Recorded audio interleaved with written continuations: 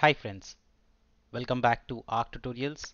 This is Mean Stack Complete Live Project Development from scratch. In the previous episode, I showed you some of the screens and the templates that we are going to use in our application. We are going to build an application called Loan Manager, which is a loan management system. We will try and replicate a real-time enterprise application building in this particular series. Like any good application, it requires initial setup and installation of few frameworks and tools. We will learn all about that in this particular episode. We will do our initial setup of our application. This is part 3 of the Mean Stack Complete Live Project Development from scratch. Please do support this project by liking the videos, subscribing to my channel, commenting and sharing these videos. Also, please do, if you like, please do consider buying me a coffee at buymeacoffee.com/arctutorials. Thank you in advance. Alright, so today we are in the third episode. Today we'll do the installations and setup. Alright, so if you look at any application that's built in real time in enterprises and companies, they would prefer to have two different repos, one for the UI or the front end and the other one for the backend, or we also call it as API repo. We are going to set up the front-end repo using Angular CLI and build a new Angular application, install Bootstrap framework in it. That would be the basis of our application. For the backend, we will use install Express generator. That's what we'll use to set up the API layer. All right. That being said, let's get started with our coding. So I have here empty folder, right? Let's set up a folder name here for UI and call it loans UI, and create one more folder called loans API. So I have now two folders. Let's go into the loans UI, and here we are going to do npm install @angular/CLI. So this will bring the Angular CLI into the picture. You can also do -g, which is installed globally. I have not done it, but you can consider doing that. Alright, so this will bring Angular 11. Alright, so I'm going to show you that we are going to build an Angular application which is on Angular version 11. So I'll list down steps for you. So the first step is create separate repo/folders. Right, so step number 2 we are doing is installing Angular CLI in the UI repo. Alright, so once this is done, the next step will be to create new Angular app. So you see here Angular 11.0.5 is installed. So now we are going to create a new app, and we are going to say ng new UI, or you can just give the same name, any name. You can give any name, that doesn't matter. So ng new loans UI. Now this would give us few options. It will say, do you want to use strict type checking? Now this is an important step for Angular 11 onwards. It's enforcing us to use stricter type check, but we will say no here. Okay, the reason being that we're going to use Bootstrap, which requires jQuery and other dependencies. So just say no here. We will change it later. Do you want to add routing? Say yes, and select SCSS, CSS, anything is fine, as long as you are comfortable with whichever CSS framework. So for simplicity's sake, I'm just putting it CSS for now. So it's going to generate the app for us now. So let's give a couple of minutes here. In the meanwhile, please do consider subscribing to the channel, liking the video. So once this is done, the next step is to verify if the app is up and running. Right, so we will keep doing this step to check, because we want to make sure that every step goes fine. So once the Angular application is created, we will run the app just to make sure that we are seeing the basic of it correctly. Alright, so let's give a couple of more minutes. So like I said, I don't edit videos, I don't do fancy videos here. I do live real-time raw coding so that you can also learn from the mistakes that I do and learn how to avoid them, right? So that's why it may take some time, so please bear with me. I also see a lot of positive comments coming up for this series, so thank you so much for that. Please do share your ideas and any best practices that you have seen, so that way we can improve this application.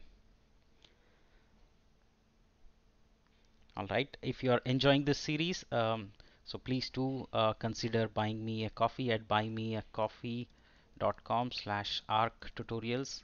Thank you in advance. All right, let's give a couple of more seconds. I think it should be done soon. All right. I hope you have seen the previous videos. If not, please do check them out so that you learn about what kind of project we are going to build, what are the different features we are going to build, and the screens. All right, so we see that our application is done. So the next thing we'll do is ng serve, right, which is what we will use now. Oh, to be in the loans UI and then serve ng serve. All right, so this is where we'll verify by running ng serve command, and this is where we will create ng new loans UI. That's what we ran the command. All right, and to install we did npm install @angular/cli, and here we created the folders. All right, so it's building, so let it build. One additional thing that you would see in Angular 11 onwards is it will give you the build sizes of the output files. I'll just show you that. So it gives, that's a cool thing, right? So you see here it gives you the sizes of the builds that it's generating. All right, so our application is up and running, and let's go ahead and verify that.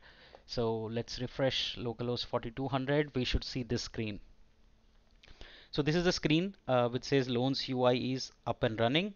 So that means our application has successfully started and it's up and running. Now that being said, the next step that we are going to do is install the Bootstrap framework. Right? Install Bootstrap framework. Now we are going to use version 5 in our application because that's going to be the next one. So I'm going to say npm install bootstrap @next. So next is 5.0.1, I believe. So that's what I'm using, and we will use -- save. All right, so let's give it another couple of seconds to build and install Bootstrap. Right. Okay, so there you are. So we got Bootstrap 5.0, so that's installed. It's a beta version, but we are still okay with it to use. All right, so now that we have installed Bootstrap, the next thing we'll do is npm install jquery -- save. So that Bootstrap has a dependency on jQuery, so that's why we are installing jQuery as well. Once we do this, we'll have to update our angular.json file so that it has it. All right, so we got the Angular and we got the Bootstrap and jQuery installed. Now let's go to package.json and verify that we have got the, okay, so we got both the packages, right? Now the next thing we'll do is go to angular.json, under build, go into styling, and we are going to add it here. Node underscore modules slash bootstrap slash dist slash css slash bootstrap.min.css. All right, so this is a path for the CSS. I know it by heart. I've done it so many times, but for those of you who are new, make sure that you check it out. Right, so jquery.min.css, oh sorry, min.js here, and then you'll have bootstrap dist js bootstrap.min.js. All right, so these are the files that we need. We need the bootstrap min.css, and we need bootstrap jquery dist jquery min.js. If you want to verify, just go to node modules and you would see the packages here, and pq abcd.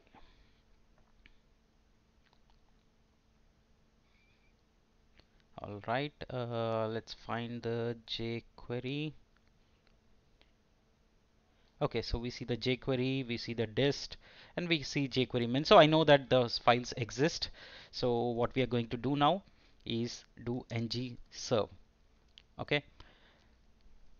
All right. So now we installed the Bootstrap framework. We installed jQuery, and we are now running it. There should be no difference because we have not yet applied Bootstrap, but we will do that right very soon. All right, so while it is building, I will go and grab the code for the Bootstrap. Go to docs, pick navbar because that has a drop down functionality, which is what we will use to test. So I'm copying the navbar, go back. So it has compiled successfully, collapse, and then go to our app.component. I'm going to delete everything here except router outlet. And you want to know why, please do check out the Angular 10 series that I have already have in this particular series in this channel. So welcome to loan manager, right? And here we are going to put our navbar, and we are going to give some utility class to make sure that CSS is also loaded. So now I got my navbar, I got my BG primary. We should see that in our application. Let's refresh. So now you see we got the drop down working, which means Bootstrap JS is working. We got the background color blue, which means Bootstrap is up and running, and we are good to go and start building our UI application. I know some of you reported that the drop downs were not working, but please do follow these steps. It should happen. There is some issue with Bootstrap 4.5.3, so consider using Bootstrap 5. All right. That being said, we are done with our UI setup for today. That's what we are doing. We installed Angular CLI, and we created a new app, and we installed Bootstrap framework. The next step we are going to do is set up our backend repo using Express generator, right? So let's go back and now get that Express generator repo created. So for that, I'm going to, for those of you who are new, just go to Express and then go to Express generator and just say npx express generator in the loans API folder. So I'm going to cut it here, go one level up, and now I'm going to API and pasting this command npx express hyphen generator. Now this will generate the Express layout for us.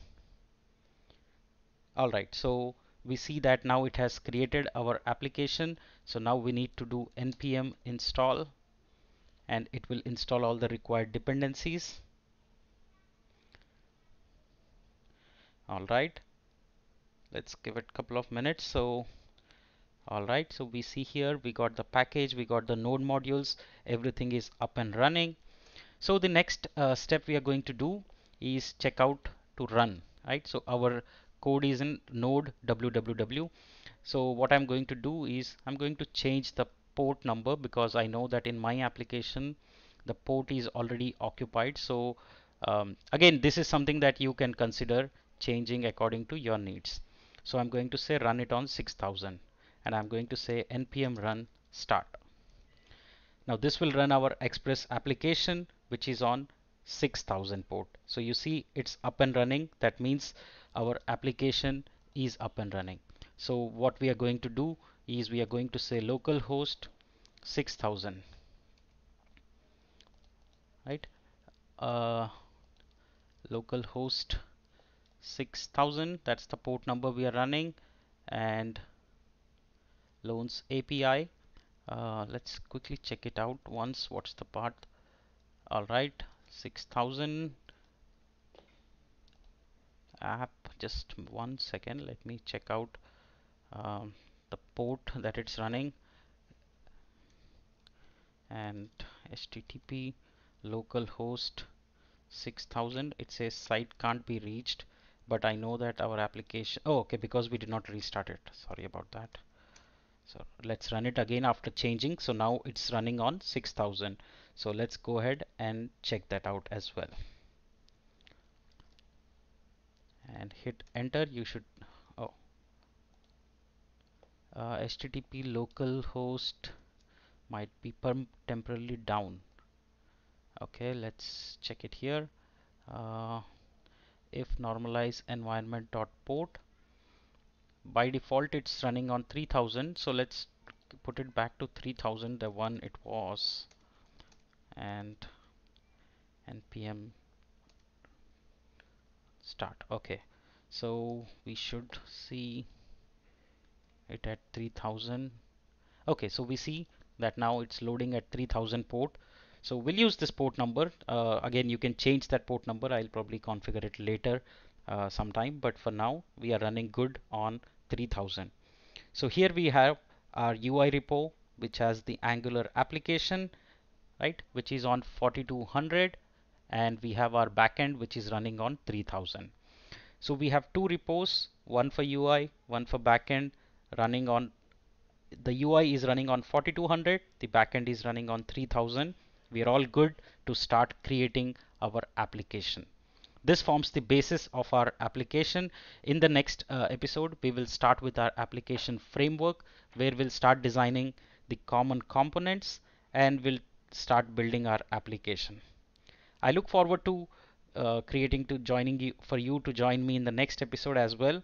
If you like this video, please do like this video, please do share, please do comment. Also, please do consider buying me a coffee at buymeacoffee.com/arc tutorials. Thank you so much. See you in the next episode.